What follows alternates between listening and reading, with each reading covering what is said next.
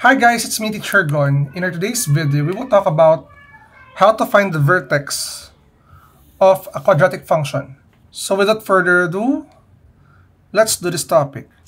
This one will be a quick video because we will try to find the vertex of a given quadratic function. And what we have here is y is equal to x squared minus 2x minus 3.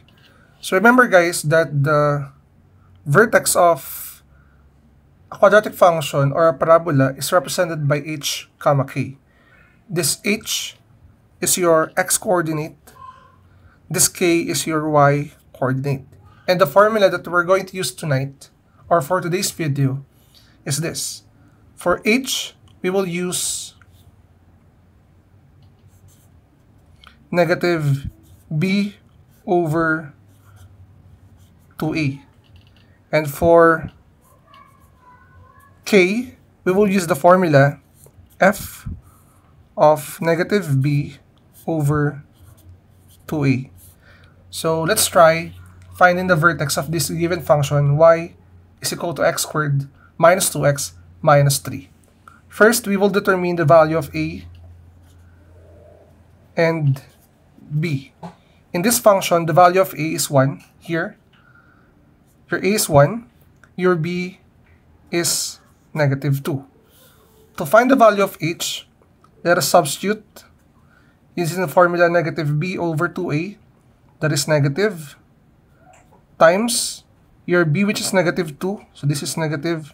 So what we have now is negative b, which is negative 2, over 2 times, this is 2a, 2 times your a, which is equal to 1. Let us simplify the values. Negative times negative is positive. So this is 2 over 2 times 1, which is equal to 2. And definitely, the value of your h is equal to 1. So now let's move on and find the value of k. Remember guys, that this h is also equal to x. So to use this formula, k is equal to f of negative b over 2a, what we need to do is just, we will plug in the value of h or x, which is equal to 1, to this given formula. And also remember guys that your k is equal to y, meaning we can replace y as k. So it will become k is equal to x squared minus 2x minus 3. Again, your k is the y coordinate, meaning this is equal to y. So this y, pwede natin siya palitan bilang k. And now, we will plug in the value of x or h, which is 1.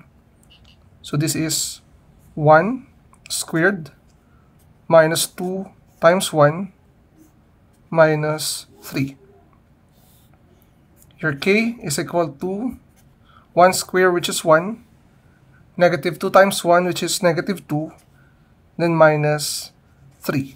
Simplifying this, you have 1 minus 2, that is negative 1, minus 3, that is negative 4. So right now, the value of k is negative 4. So what is the vertex of this given quadratic function? The vertex is simply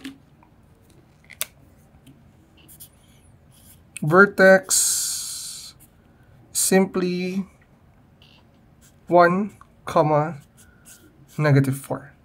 So yun guys, I hope you learned something from this video on how to calculate or find the vertex of a given quadratic function or a parabola. So if you're new to my channel, don't forget to like and subscribe at hit na rin yung bell button for you to be updated sa ating latest uploads. Again, it's me Teacher Gon. Maraming salamat. Bye-bye!